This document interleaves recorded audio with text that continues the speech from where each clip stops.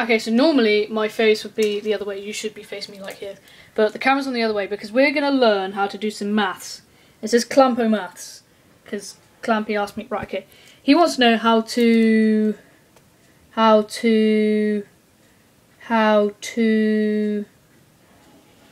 he wants to know how to add a fraction. So let's add 2 over 4 plus 6 over 12.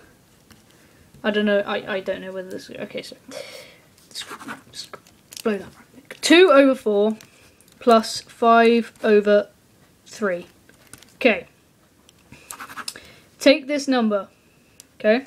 Put it up here. Put a times. Take this number. Take that number. Put it up there.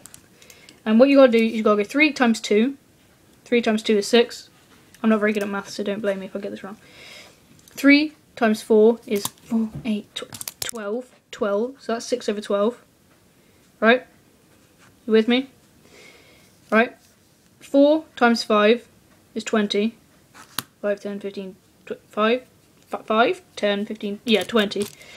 I need to get that right. 20. 4 times 3 is 4, 8, 12. Okay? Now you have the bottoms the same.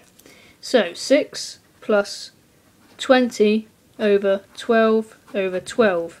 Then, because the bottoms are the same, you don't need to do anything else with those. Do 6 plus 20, which is 26.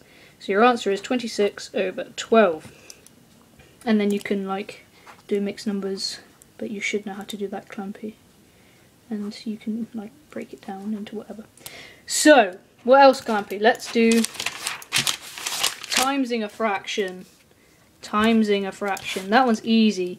You just do 3 over 4 times 5 over 2. Times them together. 3 times 5 is 15.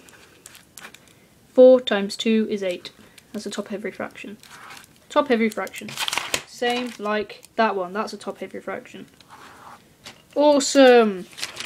We like maths, because maths is cool. And then you have to make that a number, don't you? Yeah. Anyway, you know how to do that. Cool. Bye, guys.